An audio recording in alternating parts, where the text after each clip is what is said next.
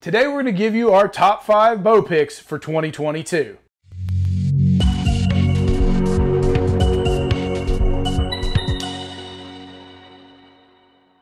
Just a reminder guys, head on over to mikesarchery.com to pick up any of our latest logo gear. We got plenty of hats and shirts as well as any gear you might need for your next adventure. Welcome back to Mike's Archery's YouTube, and today we are going to dive into our top 5 bow picks for 2022. Now that all the new releases have come out and we have got a chance to kind of go over all those bows and look in depth as to what they have to offer, we have put together a list of our top 5 choices. Now these are in no particular order. We don't have necessarily a number 1 or a number 5. We just felt these were the top 5 bows for 2022.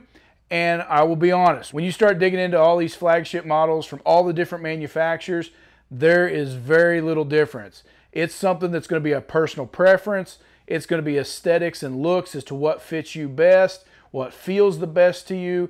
So as always, we're going to recommend that you go out and shoot these bows to be able to pick what is your best option. Because the difference between all these top flagship bows, you're not going to be disappointed in any of them. They're all fantastic bows, and you really got to nitpick to find things that are a problem or an issue that you don't like with any of them. So let's get started. One of our first bows that we chose for our top 5 was the PSE EVO XF. Whether you choose the 30 or the 33 is up to you. It just depends on whether you like a longer or shorter axle-to-axle bow. We felt that PSE did a great redesign on these cams with that E2 and S2 cam options, and it gives a better performance over their Evolve cam that they've had for the last several years.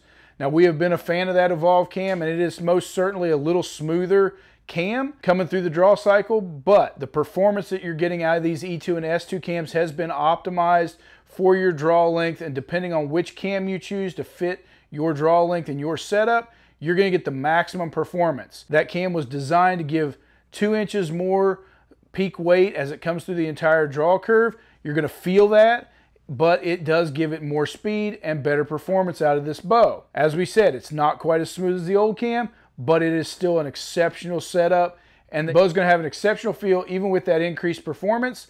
They did keep with some of the integrated options on this bow, allowing you to put an integrated rest on there, but they do have a little ways to go because you cannot get an integrated sight system on the PSE.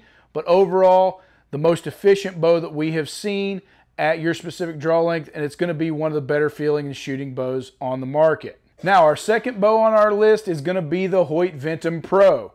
Again, coming in at a 30 or a 33 inch model, you're going to need to pick which axle to axle that you need for your particular setup and what feels best to you. We felt Hoyt did a great job redesigning that cam system, but keeping the same great feel from the HBX going into the Pro models.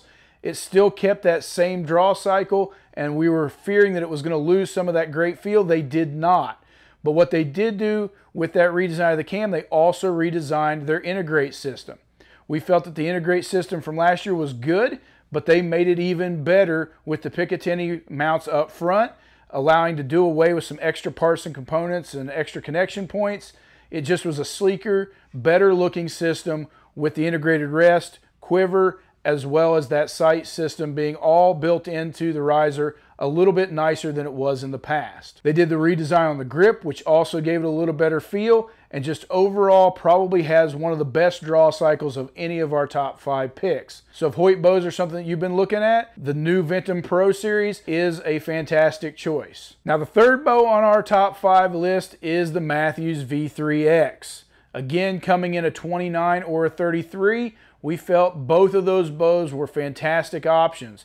Now in the past we didn't like that shorter axle to axle, but Mathews moved that up to a 29 inch, and we feel that is a pretty good sweet spot. And if you like that longer axle to axle bow, most certainly look at the 33 in that V3X. Now we felt with the redesign on their integrate system for this year, it was one of the more innovative and better integrated systems, with the integrated rest still being there on the back, as well as a bridge lock sight system with that dovetail option sliding directly through the riser, and that new low pro quiver system gave it an overall clean, sleek, and one of the best integrated systems on the market. Now as always, Mathews still has that great feel in the hand with an extremely dead shot, and as we have tested for the last several years, Mathews has been one of the quietest bows we have tested for probably the last 5 years. So overall, this bow is a fantastic setup. Being fast, quiet, great feel, and the integrated system makes Mathews one of the top choices for 2022. Now, the fourth bow that we chose for our top 5 was the Prime Inline system. And this is coming in the Prime Inline 1, 3, and 5, being a 31, 33, or 35-inch axle-to-axle.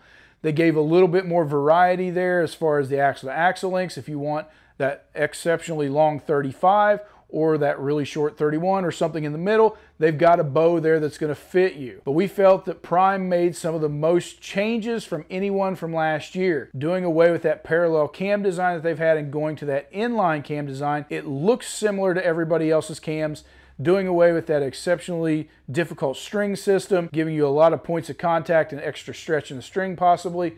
It was just something that I think scared a lot of guys on the market. But the new inline system, even though it looks like everybody else's cam, it is designed very differently, allowing that cable to be pulled in line to the center of that cam. And then, of course, the shim system that they put into this model allows you to swap those shims out at a shop very easily for tunability on this bow, and was one of the bigger changes we saw from last year. One of the other things we noticed about Prime was the longer bows are faster. That's something we have not seen out of anybody else and is not traditionally the norm. But as these bows get longer in axle-to-axle, they were actually getting better performance and faster. On top of that, they are going to have the most solid back wall of any of the bows that we picked for our top 5 because of the limb stop option. All the other bows on our list are a cable stop option, and they do give a great back wall and a good feel. But if you like that rock solid back wall, Prime is going to have a little more solid back wall with that limb stop. But overall, Prime gives you an excellent option for 2022, and it's one that you should probably take a look at if you've shied away from Prime due to their looks in the past. Now, the last bow on our top 5 list is the Hoyt RX7. It is a complete redesign from the RX5 of last year. They did what Hoyt needed to do with a carbon riser. Not only did they improve the integrated system by building it into that carbon riser, but they got the weight down, and that was something that we had knocked them on in the past, being one of the heaviest carbon bows out there, and even as heavy or heavier than an aluminum bow. Really didn't make a whole lot of sense to purchase that bow if weight was a factor. But the RX7 fixes all those issues. It gives you a new redesigned look on the riser, and aesthetically it looks fantastic. The integrated system is better than last year's, being built into that riser, giving you that option for the sights up front, as well as their new quiver system and the integrate rest, all just sleek and clean on that new riser design. Now, if we had one bad thing to say about it, it is the price. It is the most expensive bow on our top 5 list, coming in at $1,800 retail. But if you're going to play in the carbon riser world, then you're going to pay for it. For those looks, that feel, that extra lightness, to get a carbon riser, you're going to be in that $1,800 range, whether you choose Hoyt or some other manufacturer. But overall, the RX7 is a fantastic setup and a great bow if you're the guy that wants the best of everything, and price is no object. Definitely take a look at Hoyt's RX7 for 2022. Now, I know we're going to get knocked for leaving Bowtech and Elite and maybe some others out of this top 5 list, and there is absolutely nothing wrong with the Bowtech setup or the Elite bows. They make some great bows, and there are other manufacturers out there that are making some great top-end bows that you should probably take a look at. The only reason we did not put Bowtech or Elite on there was just for the simple fact that we didn't feel they made enough changes from last year or anything that was exceptionally different from what they have had in the past. We still feel that the Bowtech deadlock system is probably one of the easiest and best tuning systems. We just didn't feel that the SR350 or the CP28 was a huge difference from what we had seen from the Solution or their other models in the past years. And Elite has pretty much stayed the same.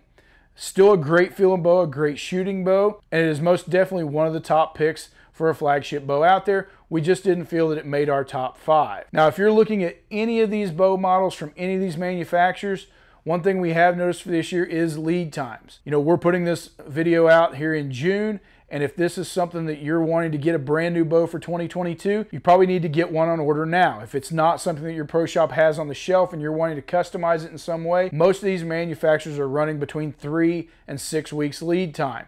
So if you're not finding these bows on the shelf, you need to get on it as soon as possible so that you can get these bows in hand with plenty of time to get them set up and plenty of time to practice before season gets here.